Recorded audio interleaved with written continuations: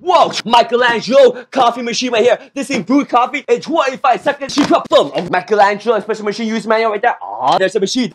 Boom. This piece right here.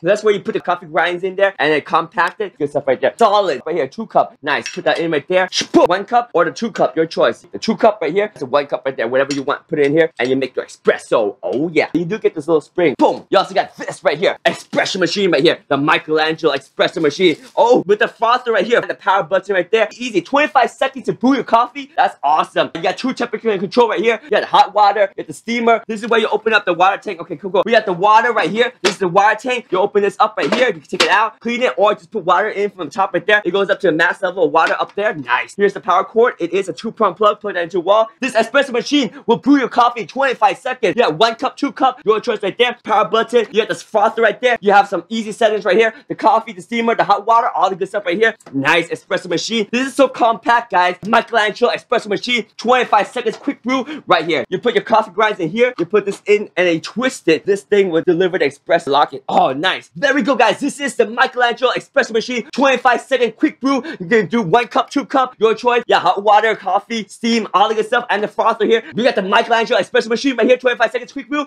Oh yeah.